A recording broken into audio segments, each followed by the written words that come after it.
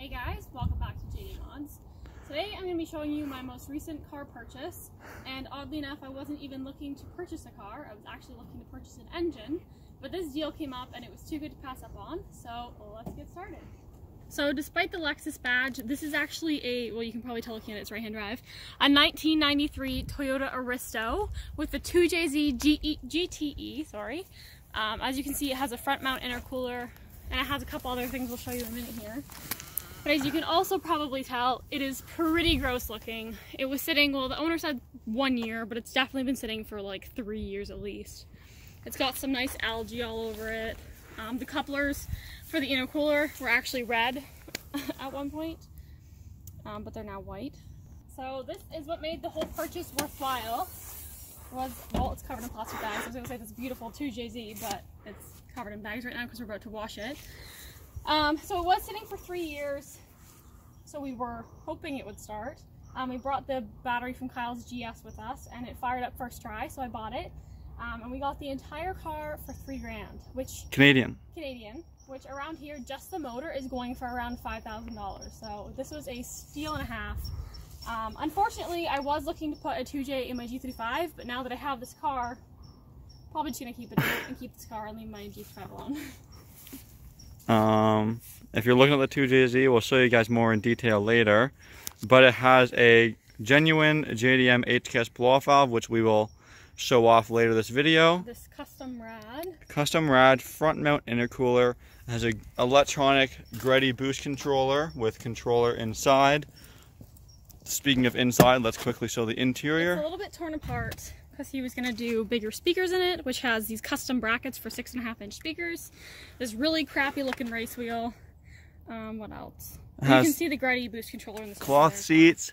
Oh, it has the TRD 320 km/h tach that you'll never be able to see. Oh, there it is right there. 320 km/h tach. It has Mine's ECU. It also came with, this is just the stock 3-piece spoiler, but it also came with a CAS 3-piece spoiler, which I'm going to be putting on it, which is really, really nice. I'm excited about that. So I don't know if you can tell from that angle, but the back end does have a little bit of damage, unfortunately. Nothing that can't be fixed. We're just going to have to bang it out a bit because this whole thing's kind of on an angle. It also has a really terrible sticker that's going to come off. Some really bad bodywork. Yeah. Also, again, custom exhaust. Yes, custom exhaust. What else? Am I missing anything? It's on the stock rims right now.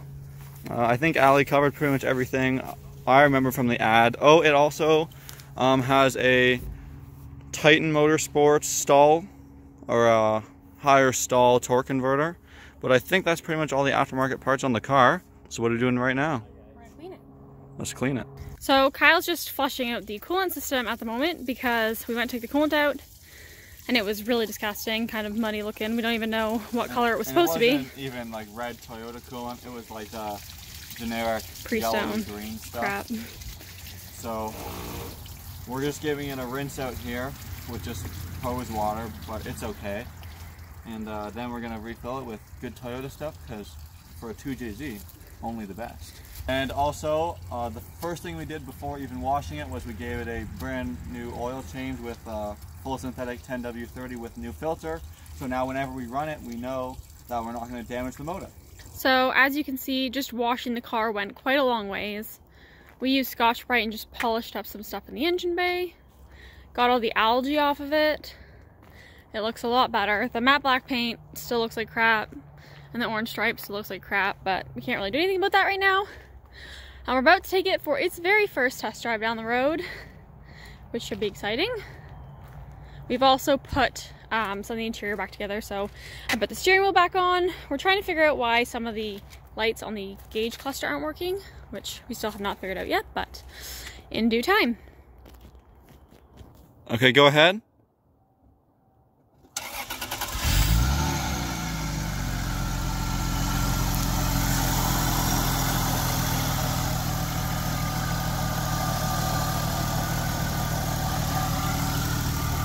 Let me do a walk around.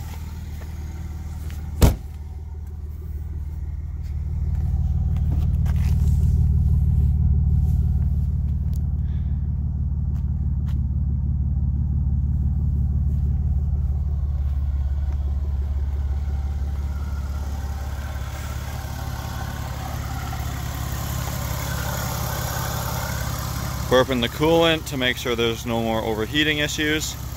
All right, I'll close the hood. Okay, bring it over.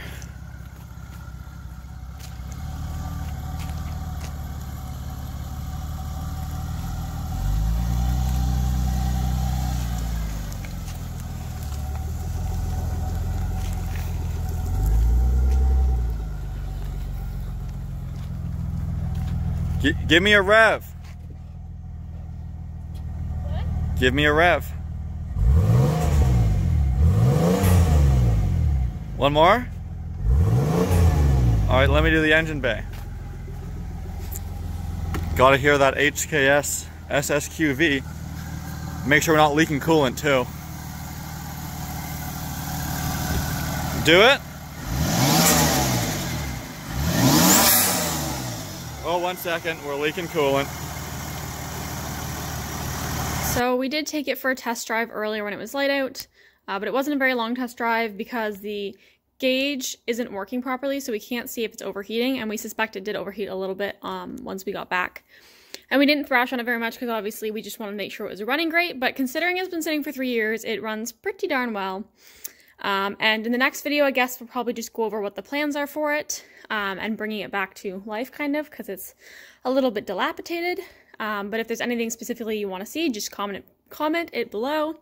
Other than that, I guess that's it for today. And as always, please like, comment, and subscribe.